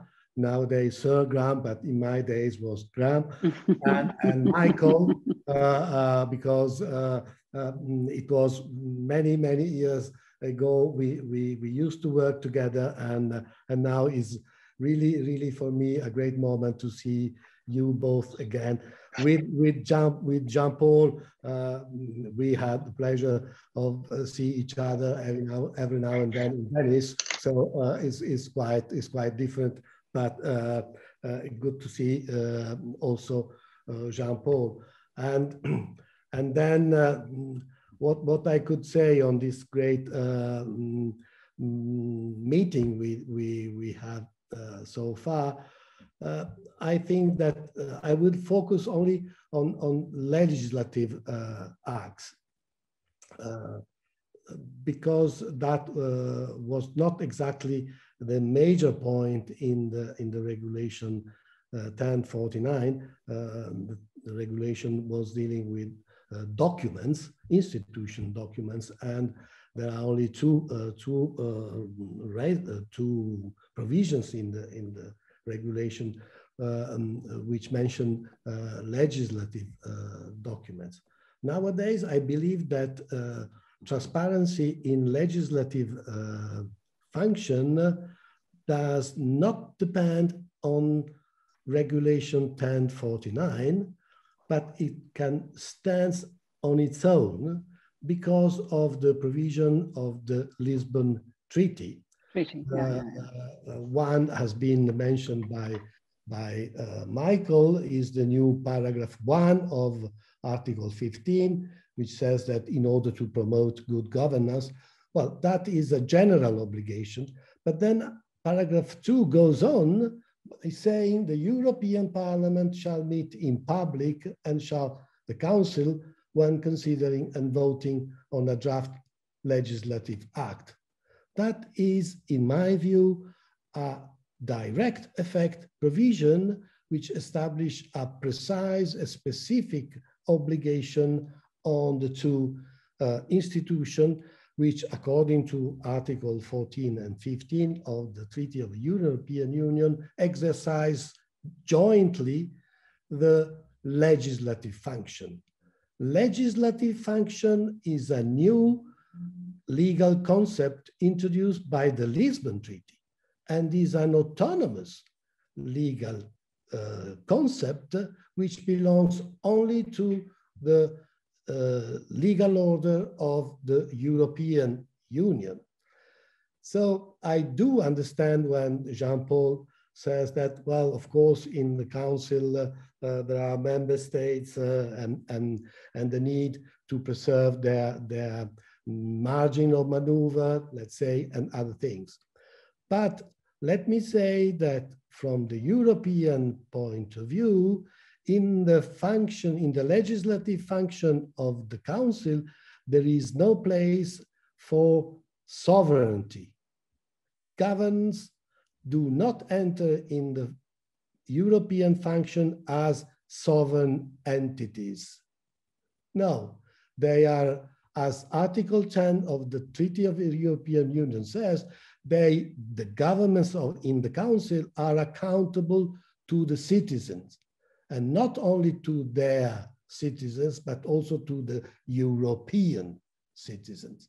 So paradoxically, after the Lisbon Treaty and thanks to the European Courts, case law, now we could say that transparency in the European legislative function can be organized with the help of Regulation 1049, but I would say simply because it's a legislative function. And just let me recall one of the conclusions of the Capitani judgments, which has not been challenged before the Court of Justice. The General Court says the principle of publicity and transparency are therefore inherent to the EU legislative process. And we can't help without those principles. Thanks, Graham. Thanks, Kash. Thanks, Michael. Thanks. Thank you, Ezio. Thank you for bringing that in. It's a very, very relevant point and takes us right back. Look, we don't have much time, so I'm going to ask the panelists to be very brief. There are only 4 of you left. Helen has understandably left us at this point, and we hope that she's having nice celebrations. So Emilio, you'll be first, but I would ask you to be brief. I know you have a specific question, and then I would invite the panelists, you just respond to what you wish to, what you picked up from, I think that works best. Emilio.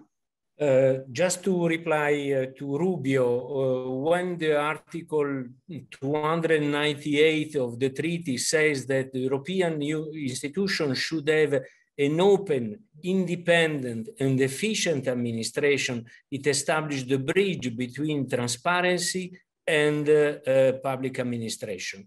And obviously, the more you are transparent also at the administrative level, more you can also give the possibility to the citizens to take part to the decision-making process, as it is the case in Aarhus Convention, and also going to the Court of Justice or before a national judge, which seems to me closing the political circle between citizens, institutions, and good cooperation.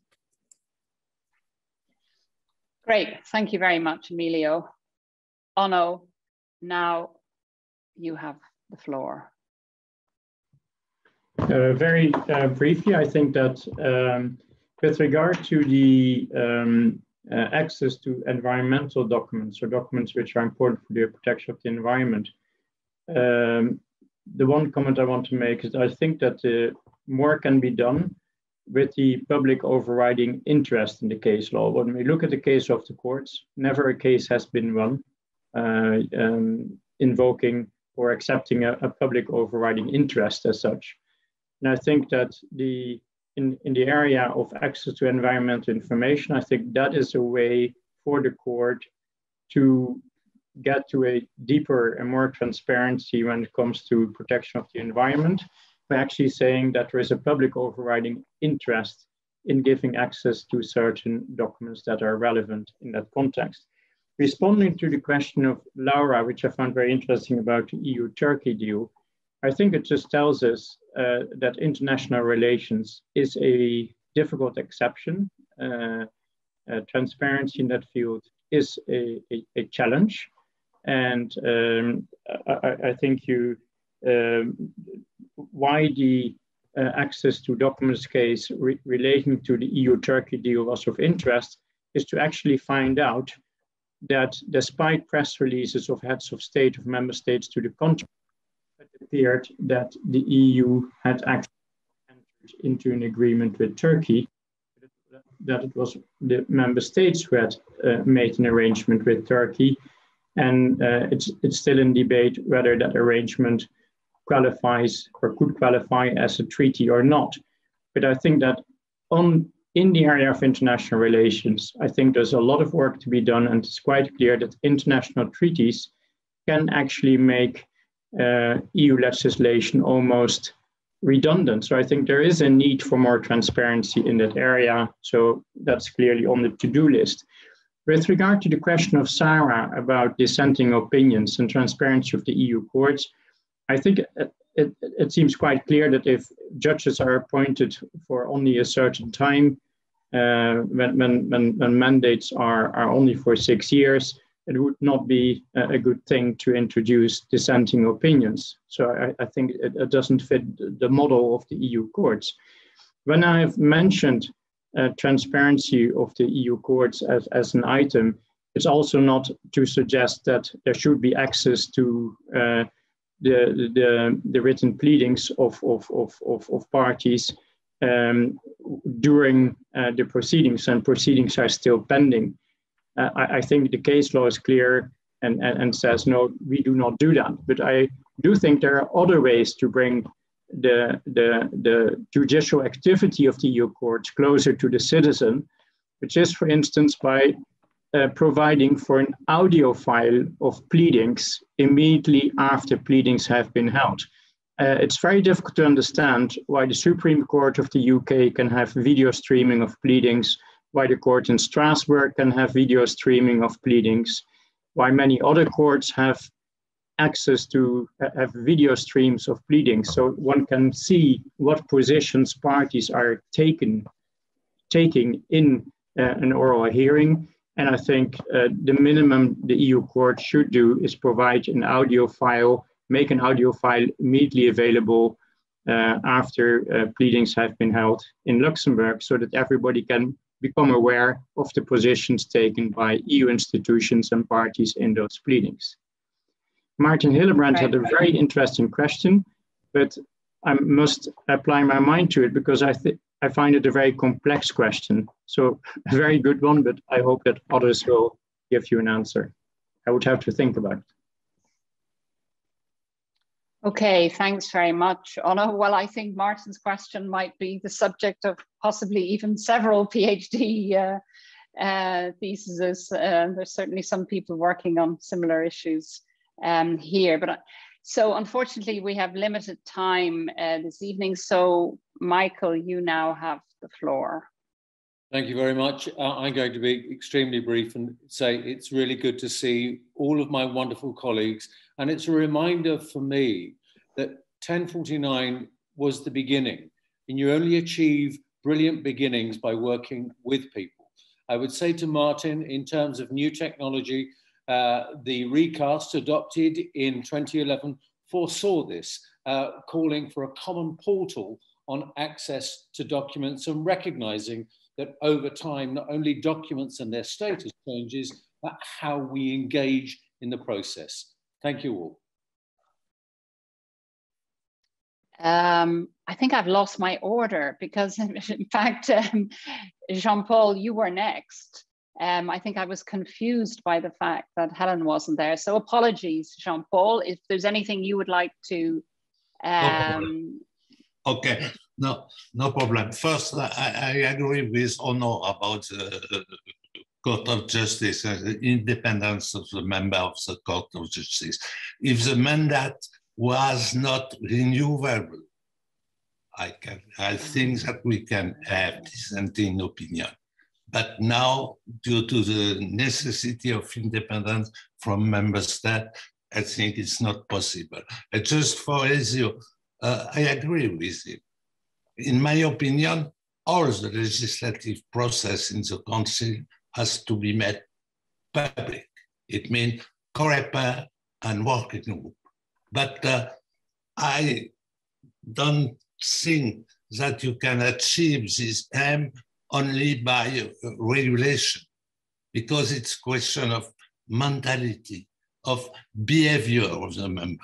And even if you oblige them to held public debate, it will be fake public debate, and all will be regular behind the scene. So we have a problem then. And concluding, we have a huge problem, I agree, of participation of the public. And I will suggest that there is a lot of consultation by the Commission. And I try to answer to some of this consultation. And it's clearly impossible. The questions are written in a bureaucratic way. And you cannot always understand what problem is at stake. So please, for the Commission, make your consultation in plain language, explain the objective and so on. Otherwise, it's only a joke. Thank you very much. It was a very interesting meeting. Thank you very much, Professor Jacquet. That's a wonderful point about the understandability as well of language and of the purpose of why things are being done and seeking contact with the public. So now, Sir Graham, you have the last word. Well, thank you, Deirdre. Again, I think everything that needs to be said has been said. But if I can draw just 3 lessons from what has happened over these 20 years. The first is the wisdom of H.G. Wells' remark that human history becomes increasingly a race between education and catastrophe. Anno Brouwer made the point of how important it is that on things like environmental protection, we can get the information we need. The second lesson I would draw is that we shouldn't be too pessimistic, because European integration is a bit like water flowing downhill. You know, sometimes it detours. Occasionally you can dam it for a while. Occasionally it goes underground, but it always finds a way down. And I think that integration always finds a way forward.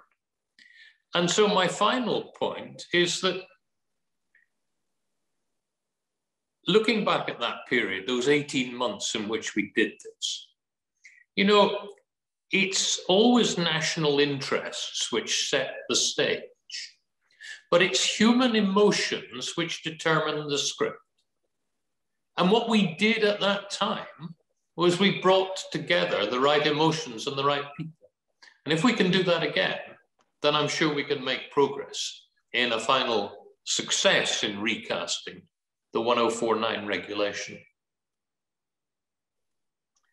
Well, thank you for those. Nobody could have said it better and in a more positive and forward-looking fashion. So I'm very, very grateful, and also to giving us hope in the sense that it's about also bringing together human emotions and working together and exploring what I mean, quite a number of things have been put on the table this evening, and I'm certainly not going to summarize them at this late stage, but I think it has been very useful to both look back with the purpose of assessing where we are now and in order to move forward. So thank you all very warmly for giving up 2 hours of your time on what for some of you was a public bank holiday or your birthday. In Helen's case, I'm extremely grateful. It just shows the commitment. I'm also very grateful to Angelica Lafranchi, who is behind the Robert Schuman Center flag, as it were, but who has enabled and facilitated this whole event.